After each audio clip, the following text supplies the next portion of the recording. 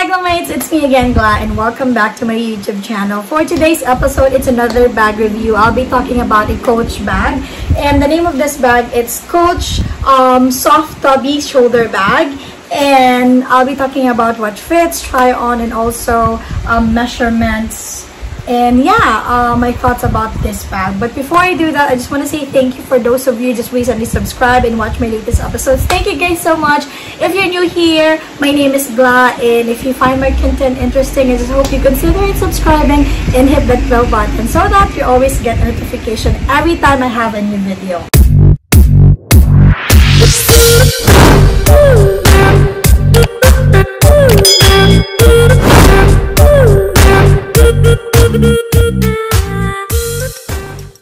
Without further ado, this is the bag that I'll be talking about. I want you to see the bag first, close up, front of the bag, side, back, side, front again, bottom, and then top of the bag. Okay, the material of this bag, very interesting. It's actually straw in a combination of soft and smooth leather. The color is red orange. It has this C, chunky C in front. It's in brass hardware. It's not button closure there. It's also in brass hardware. No slip pocket at the back. And then to be very honest, na-shock ako kasi straw pala. Well, hindi na naman ako nag-check, but yun nga, straw yung material niya. I'm not so sure if this one is like magtatagal siya or okay ba yung quality niya, because this is the first time that I have a straw na bag there. So, isa to sa mga sale na binili ko and plan ko to resell. Even though I'm going to resell this, I'm still gonna provide you my honest review about it. Okay? Inside of the bag, it's a fabric lining. Para siyang yung 1941 collection na canvas, yung material niya. This one, it's a leather. Maganda. Ang ganda nung, ano niya, nung mga stitches and all even. Ang ganda talaga nung parang C na lock ng Tabby collection. Kasi super chunky.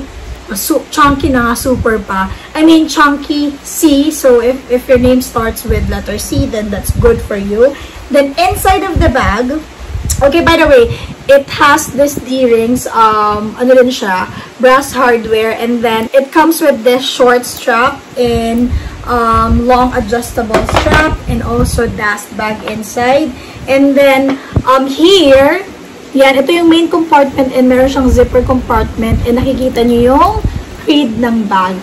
Then the style code is CA032 if you would like to search, and it comes with this care card, and ito yung tag. Again, the style code is CA032. The color is red, orange, black, and the price, the suggested retail price is $395. So mahal din pala talaga siya. But I got this one. Oh my god, I forgot, pero lalagay ko na lang dyan pag naalala ko. So there, those are the features of this bag. Now, in terms of measurements, for the length of this bag, this one is 10.5 inches. And then for the height, it's 6.5 inches. For the width, this one is 3.25 inches. The drop of this short strap is 9 inches. And the drop of this long adjustable strap is 21.5 inches. So later, I'll demo how it looks kapag suot natin siya sa crossbody and a long shoulder bag. Now, let me put some items inside for you to have an idea what can you put inside of the bag. So I have with me my purse. It holds cards, coins. Huwag niyo akong gayahin, guys. Sabi ko nga, dapat hindi pinaghahalo yung cards and coins kasi nga baka ma-scratch yung chip.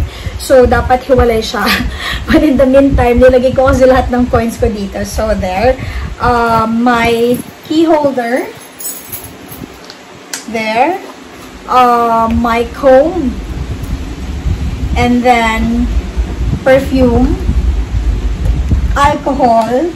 And alam niyo yan, guys, lagi ako nagdadala ng baby powder. My pressed powder or the Power Foundation from Happy Skin. And then, this one, my favorite na lip tint from Happy Skin, also from their newest or latest edition ng Lip Mallow. And let me see if I can close the bag. So there, those are the items that I put inside of the bag. That is just you know, an example, guys. Pag gagamitin ko to, yun yung mga dadalhin ko. And the bag, it's still light. Okay? So, again, those are the things that you can put inside of the bag. Now, I'm going to show you how it looks kapag gamit ko na tong bag as a shoulder bag. And apologies kasi nasa bahay lang ako. So, yeah, ito lang yung outfit ko for today. But this is how it looks as a shoulder bag. Ganyan. Front of the bag. Ayan yung drop niya. Hindi siya masakit sa kilikili. So, you can move freely. Yan. So, this is how it looks. Side. There. Nice as a shoulder bag. And then, you have an option for casual look. You can use this strap, adjustable strap.